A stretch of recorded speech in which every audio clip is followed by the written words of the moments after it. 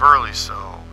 Hello everybody and welcome back to Burley Sew. I'm your host Purified, and today we're going to take another look at SewArt, and I'm redoing the getting started video that I did a little while back. I'm not very happy with some of the frame rate issues that I had, so we're going to redo that, and in the process we'll take a look at another design and a closer look at how to use all the functions and features that SewArt has to offer.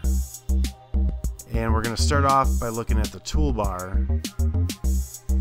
And the toolbar is pretty basic in the beginning. I mean, you've got your new, and you can open up a file. And then there's save and save as, which we'll talk a little bit about later.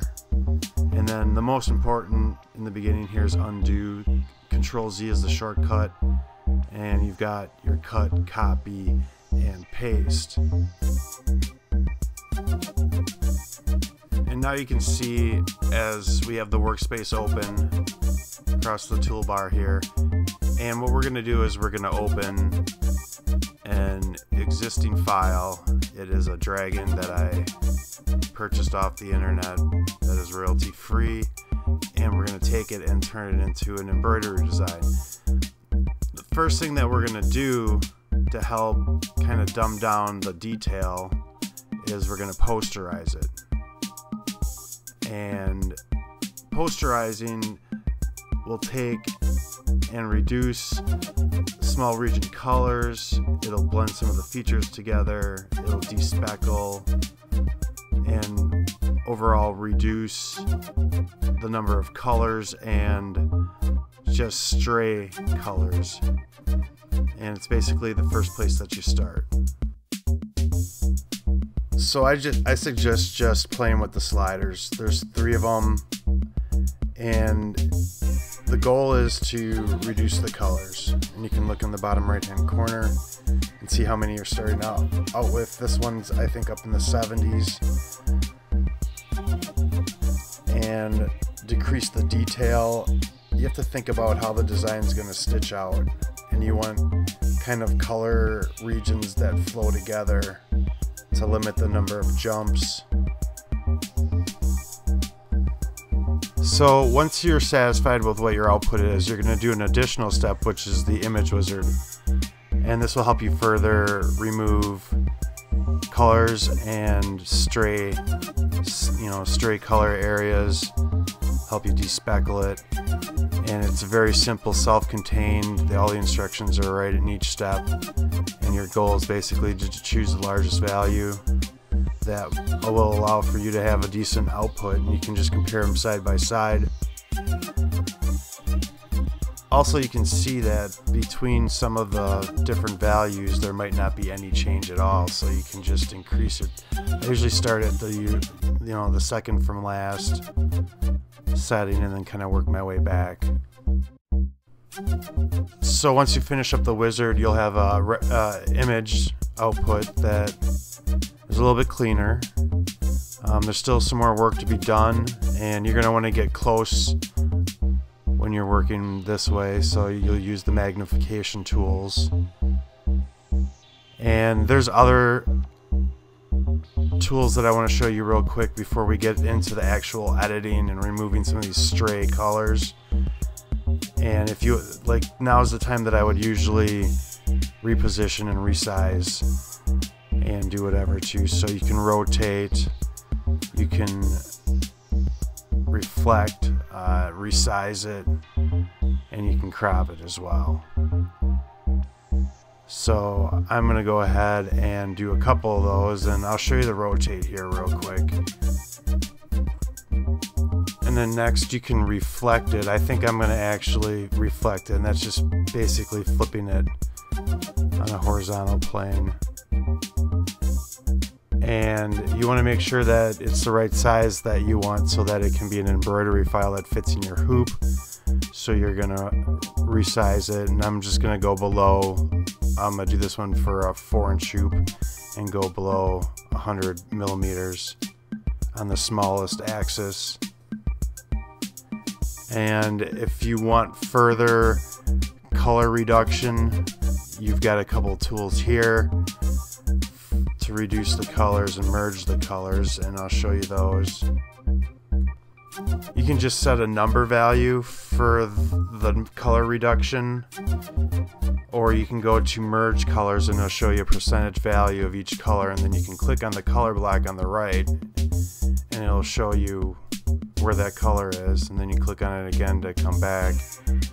And this is a good time if you need to do some despeckling. You can see what the effect of the despeckle is, or kind of getting rid of those odd colors. And you can always Control Z and undo it.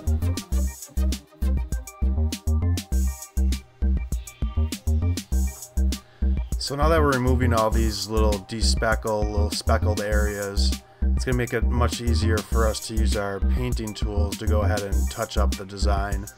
And you've got a brush, a pencil, a fill, and then there's an eraser and a shape that you can choose from. And then I'll go ahead and hover over those to show you those. And those are what you're going to use a lot of. I've got another video out there where I did just a hand drawing. You may have seen that one. So you don't even have to import an image if you don't want to. I haven't really done much with the shapes yet, so maybe I'll do a video coming up with the shapes, but here's what those look like. And we're going to go in and we're just going to fine-tune our image. There's things that need to be fixed, and we need to get this design proper for embroidery.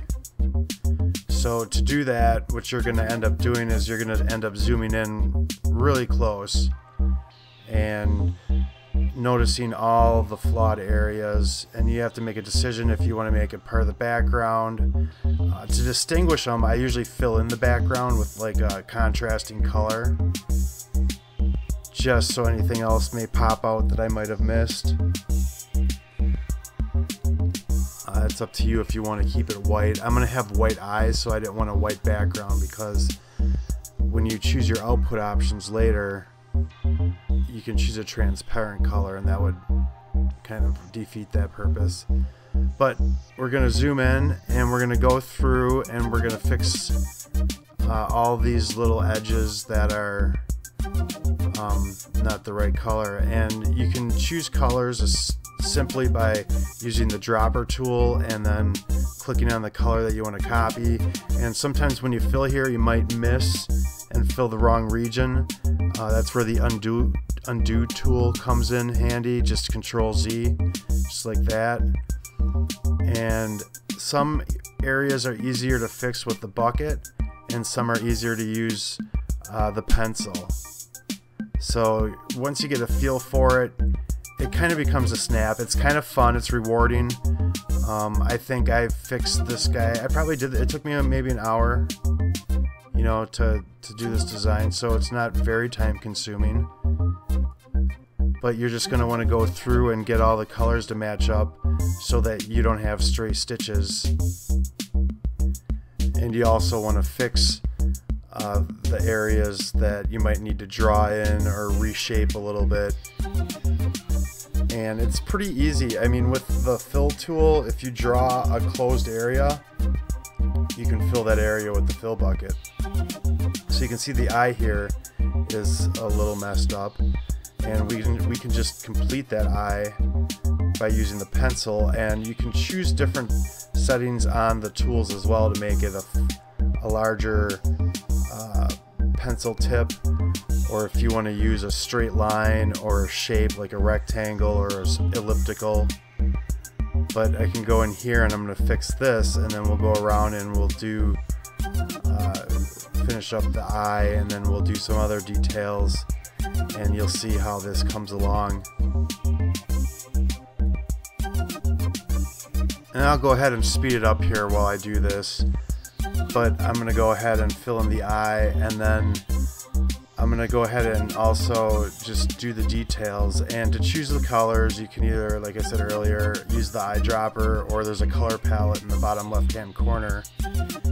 And you can also keep maybe another window open with the image, so you can go back and forth and see you know, the details that might have got wiped away with the color reduction, and just kind of keep going through and making your design look as close to the original as possible. And the way you can do that and add detail is by just thinking about how you can add to a solid color block, how you can connect your detail. Some of it you're not going to be able to connect, you know, like these claws here are going to be possibly jumps. You could draw maybe a white line to connect them. So some jumps are acceptable. You just kind of have to plan out your design and your drawing and try to make it as easy on yourself as possible. So once you're happy, you can go and stitch it out, and this is the area of the toolbar that you would get that function along with program information and help. And now we're going to take our perfected little guy here and stitch him out, and you can click the sew image button and that'll drop down the properties, and then you'll be able to click on auto sew image, and that'll give you a couple of options as well.